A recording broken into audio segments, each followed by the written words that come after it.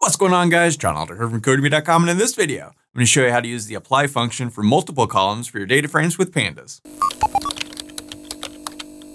All right, guys, like I said, in this video, we're going to look at using the apply function on multiple columns. But before we get started, if you like this video and want to see more like it, be sure to smash the like button below, subscribe to the channel, give me a thumbs up for the YouTube algorithm, and check out Codemy.com, where I have dozens of courses with thousands of videos to teach you to code. Use coupon code YouTube50 to get 50% off membership. It's all my courses, videos, books for one-time fee, which is insanely cheap. Okay, in the last video, we looked at using the apply function, and that just allows us to write our own little functions and then apply them to our data frame. And we looked at that doing just one column at a time, and that's generally what you're going to want to do, but there are obviously times when you're going to want to use multiple columns at once instead of just one column. Now, you could always use just one column and then just do it twice to a different column. But if you wanted to automate it all at once, that's what we're going to look at in this video. So I've got a file, I'm calling it apply_multiple, and I've got the same starter code that we have in the last video. So we've got this basic data frame, and it has corporation, employees, and salary.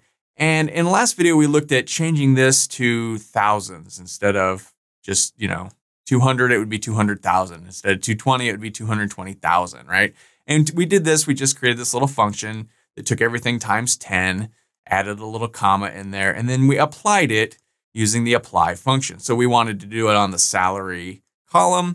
We applied it, we called the function, that's the name right there, and boom, it bopped it out like that. Now, one thing very quickly I want to show, I showed you how to do this, but what if you want to append that back onto your original data frame so that, it shows on there? How do you do that? It's super easy. We just come down here and call my_df. And then now what column do we want to change? We want to change our salary column. And we just set that equal to this whole thing that we just did.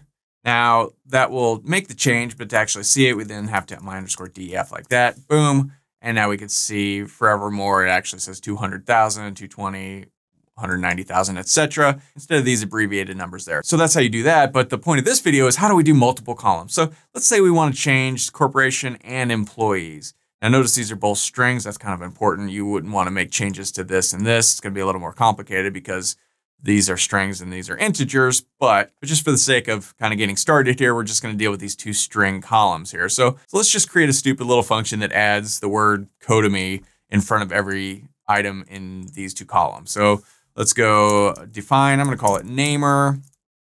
We want to pass in an X. And here we just want to return the word Codemy and then maybe a space and then whatever the thing was, right?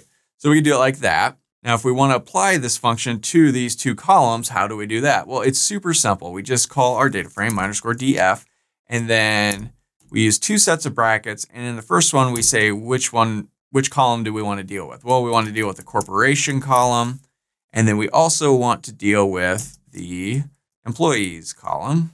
And then just like before, we want to dot apply and pass in our namer function. So if we run this, boom, we get Codemy and a little colon and a space added to every item in every column. And it's really just that simple.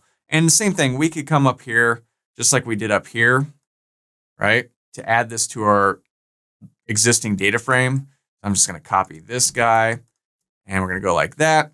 And then we're just going to set that equal to this whole thing. There we go.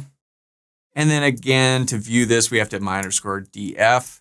And when we do that, boom, we get our original data frame with the corporation, employees, and the salary. And now it's been appended the way we want it to. So this is a ridiculous example because why would you want to append Codemy in front of everything here? But whatever you want to do, you can do. Now you know that to do multiple columns, all you have to do is pass the multiple columns with your regular apply function. And that's all there is to it. Now, this can get a little bit wonky when you start to use logic in your function, and maybe we'll talk about that in a future video. If you guys mess around with that and find problems, comment in the comment section below. Maybe we'll talk about it in the next video.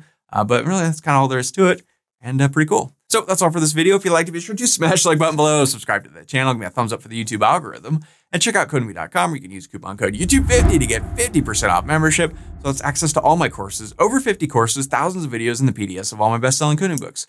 Join over 150,000 students learn to code just like you. My name is John Alder from Codemy.com, and I'll see you in the next video.